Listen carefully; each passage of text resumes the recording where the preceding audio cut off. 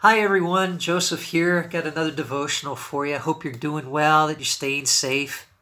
The scripture I wanted to share with you today is out of Luke chapter 17, verses 5 to 10, and especially the story from verses 7 to 10. Just summing up what those scriptures are saying, you have Jesus telling a little story, and he's saying between a master and a slave. How many masters have you ever seen tell their slaves, yeah, come on down, sit with me at the table, enjoy this meal with me?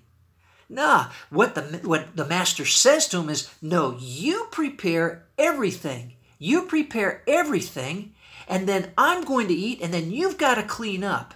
And then afterwards, the slaves are going to tell themselves, we're unworthy servants because we only did what we were told to.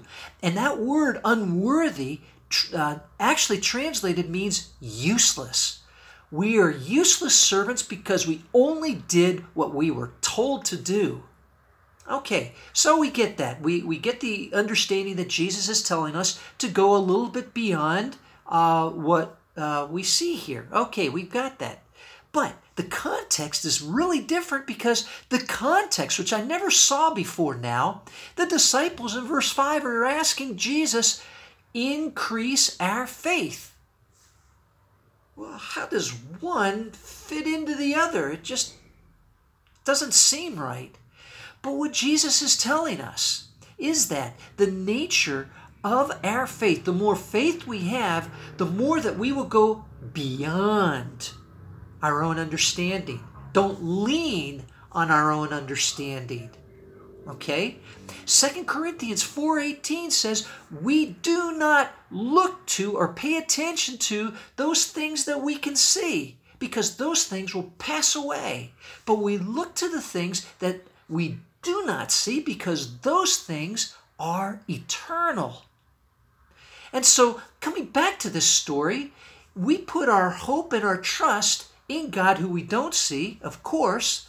But what Jesus was saying to the disciples is, look, just doing the commandments, well, okay, you do that, but is that going to please the master?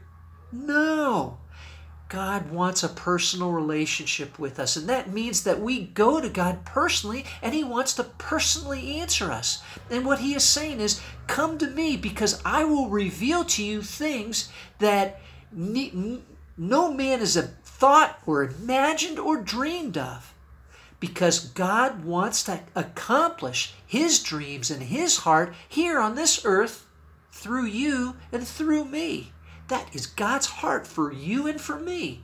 He wants to share with us things that go beyond our natural understanding, beyond what we can see, because He wants His kingdom to come as it is in heaven, that His kingdom would come here on earth. And that's God's heart for us, if we are willing. And we can ask God in Jesus' name, and He will reveal to us things that no man has heard, no eye has seen, the great things that God desires for us. May God bless you today, and may you seek the things that are above, and not simply the things that are right here below in front of our eyes. God bless you.